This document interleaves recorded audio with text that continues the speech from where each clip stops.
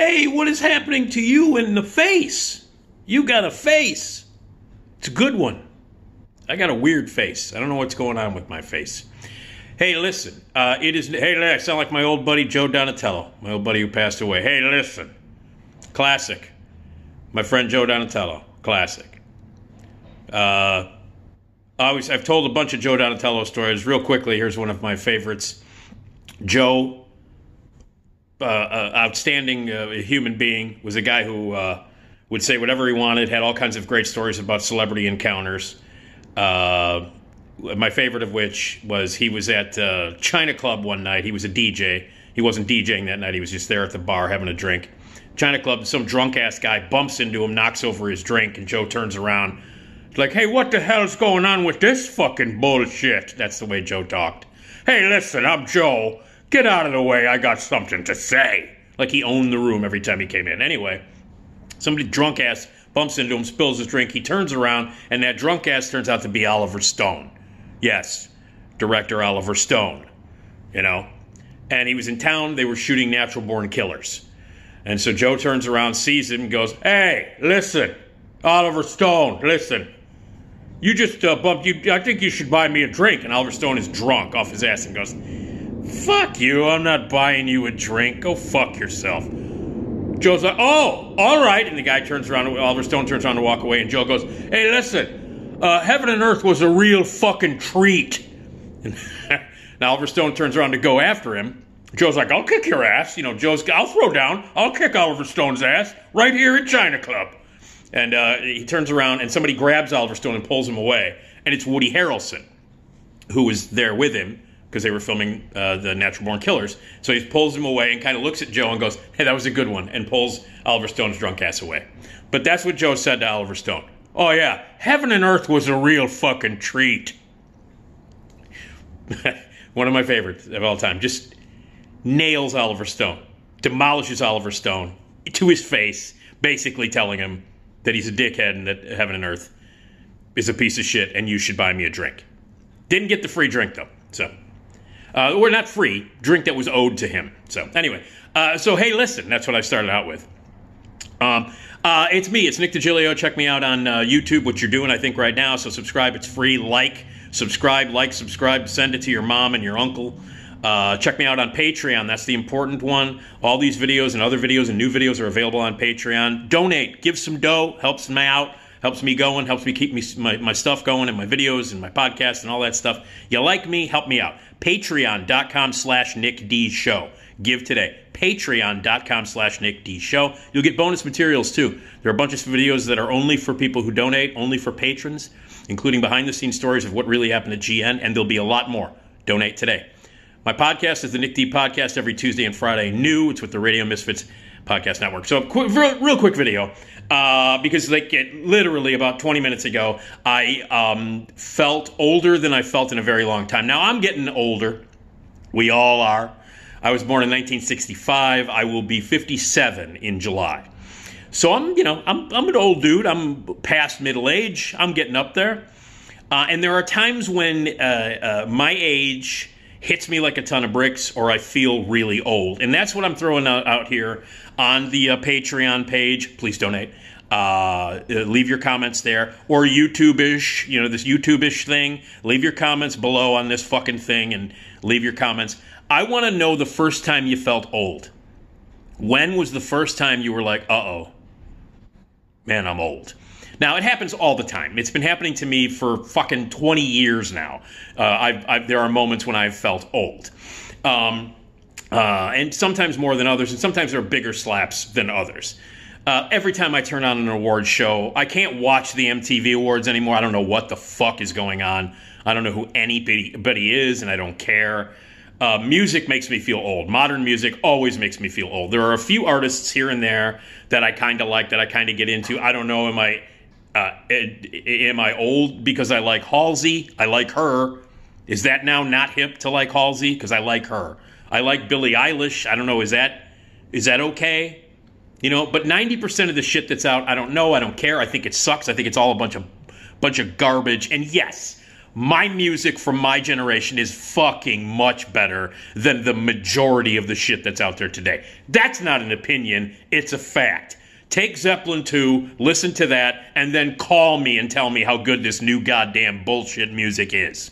And I know I sound like an old man trying to get some wedges, but I don't care. It's the truth. The music from my generation is far superior to the shit that's being made today. Again, I'm old.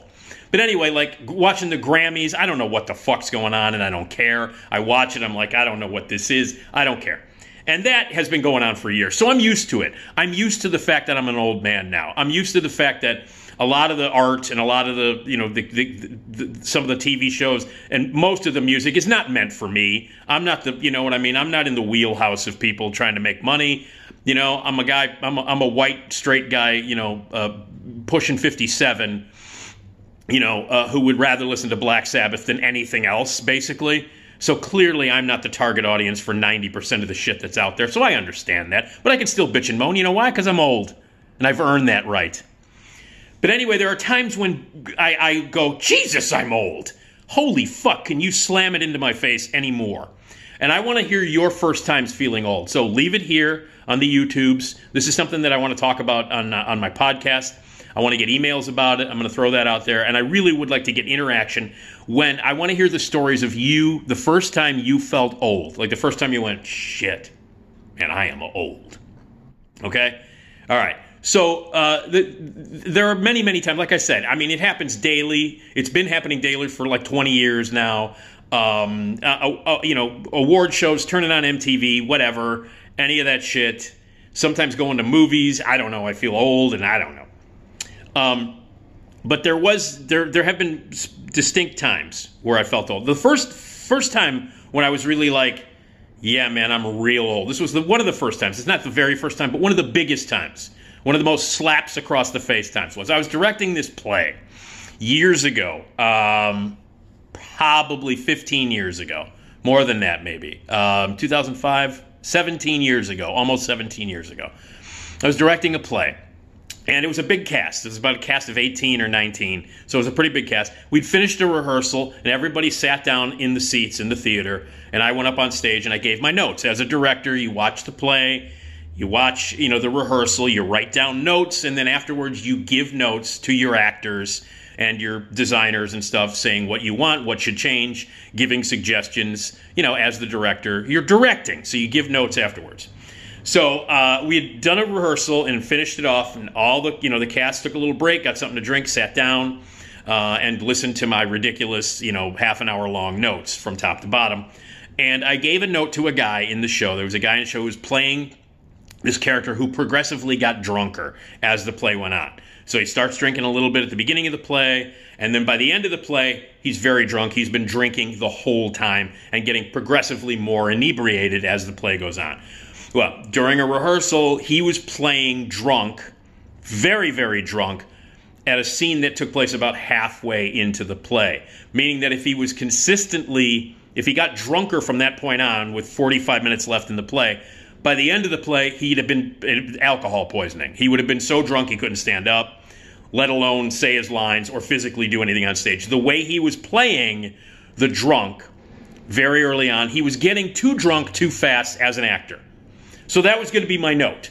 So I give him the note. This guy's around my age. He's maybe 4, 5, 6 years younger than me. So he's around my age. He gets my references. And the room is full of a bunch of actors, some of which who at that time were in their like 20s. So they were young. So, and at that time I was, I don't know, 40-ish, 40, maybe a little bit over 40, maybe 41, 42, something like that. So I was 40-ish, and some of the actors were in their 20s. So I give the guy the note, and I'm like, okay, hey, Paul, and the actor's name was Paul. I said, Paul, listen, man, you're acting a little bit too drunk too soon. Don't Foster Brooks it too much. That was my note. I said, don't Foster Brooks it too much. And he goes, oh, okay, and writes it down. And he gets it. So I start to move on to the next note, and then I notice that the majority of the people sitting in the seats, the actors looking at me, who were in their 20s, all of the ones that were in their 20s looked at me and were like they had no idea what I just said and had no comprehension that Paul understood it when I gave him the note. And then I went, wait a second, what are you looking at me like that for? And they're all just kind of like, huh? because I said, don't Foster Brooks it too much. And so these actors in their 20s were looking at me, huh? And I realized, I was like, wait a minute. You don't know who Foster Brooks is, do you? I said to the actors, and they're all like, no, what is that? And that was one of the first times. That was the biggest. I mean, there had been times when I had felt old here and there, just a little bit. But being in a room where the majority of the people had no idea who Foster Brooks was the quintessential first time I ever felt really fucking old. So, you know, like, no idea. I said, you guys don't know who Foster Brooks is, do you? And they're all like, no idea. So, you know, my note was, you know, don't Foster Brooks it too much. Paul, who was 4 or 5 years younger than me, he got it. He knew who Foster Brooks was. There were other people in the room who were around my age who knew who Foster Brooks was. But the majority of the young people who I'd cast in the show, no fucking clue who Foster Brooks was. No clue. And that's when I felt, oh, that was the first time when I was like, Jesus, I'm old. The people, I just made a Foster Brooks reference, and 75% of the people in this room did not fucking understand it at all.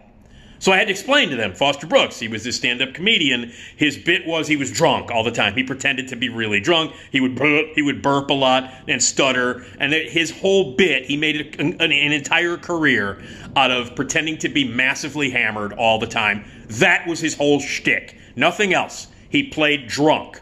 And back in the 70s, you know, it was fucking hilarious. And I still think it's funny. And look, I'm a recovering alcoholic. I've gone to AA. And I still think Foster Brooks is funny. I don't give a shit. Okay? So, you know, now, of course, you know, everything is, you got to be sensitive. You can't do that. Look, I'm an alcoholic, and I think Foster Brooks is funny. You want to make drunk jokes in front of me? It's totally fine. It's totally fine. If I find something offensive, okay, cool. That's cool. Maybe you've gone a little too far, and I'll keep it to myself. Whatever. You can make all the drunk jokes you want and all that stuff. So, I mean, you know, and there are times when I'm sensitive about it, and I'm like, no, that's wrong. You probably shouldn't have done it that way, or that's not accurate, especially when I see movies where they try and portray alcoholism or drinking in a certain way. I get sensitive about it. I'm like, no, that's fucking wrong. Don't do that. But fuck you, Foster Brooks is funny. I don't care. So, and then that's the truth of most comedy for me. I don't get offended very easily, you know, but when I do, it's got to be something pretty offensive. Foster Brooks to me is not offensive. The most popular in the 70s when everybody said anything, anytime, anywhere, and, you know, and I thought it was fucking funny.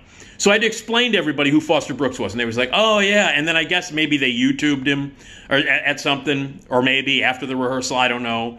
I don't know if YouTube was as big as it is now. Back then, I think it was. I don't know. But the point is that I made a Foster Brooks reference, and everybody in that room was like, you're old? What the fuck is Foster Brooks? Who is that? Why would a guy pretending to be drunk be even remotely funny? What's wrong with you, old-ass man? That was the message that I got. I'm an old-ass man who laughed at an old comedian who pretended to be drunk, and nobody in the room knew who he was. So that was it. That was like massive, like, you, my friend, are fucking old. So, explaining who Foster Brooks was a big one for me. So again, what's for you? Now, today it just happened. It happened 20 minutes ago. I was looking around on the phone, and it's fun here. You want to add to the oldness of it? I was taking a nap in the middle of the afternoon. Yes, I was. I was taking a nap. This is how fucking old I am. I was taking a nap. I didn't even realize this. I didn't plan on talking about this. Yes, I had just woken up from a nap, and I was checking my phone on the intranets to see what was happening. I had a couple of emails and texts that I was getting back to and all that shit, and I looked around, and on Facebook, Debbie Gibson posted a concert that she's doing for fucking AARP. Debbie Gibson. Electric Youth. Debbie Gibson, okay? Teen Idol, her, Tiffany, 80s teen idols, playing in shopping malls. Debbie fucking Gibson is now doing concerts for AARP. And she cut a whole video. Hey, I'm doing a concert for AARP. It's great, blah, blah, blah. And she goes on about how great AARP is and that Debbie Gibson is now doing concerts for AARP. I saw that video and I was like, I should just be in a coffin. So that was the one. I couldn't fucking believe it. I was like, just where's the Geritol? Let me have my prune juice. Carry me back to my bed, although I was taking an afternoon nap. So Debbie Gibson is now working for AARP.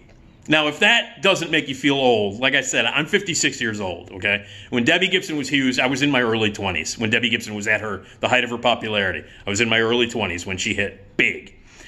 So I feel really old. So I want to hear your stories, okay? So people don't know who Foster Brooks is. AARP is now, sponsoring Debbie Gibson concerts. That makes me feel real old. What about you? All right? Anyway, I've got to go. I have to go because it's almost bedtime. It'll be 8 o'clock soon, and I'll be very tired, and I'll have to go to bed. But before I go to bed, I'm going to watch some Foster Brooks videos and listen to some Electric Youth. Yeah, I'm old. Tell me about the first time you felt old. Debbie Gibson, AARP. Kill me.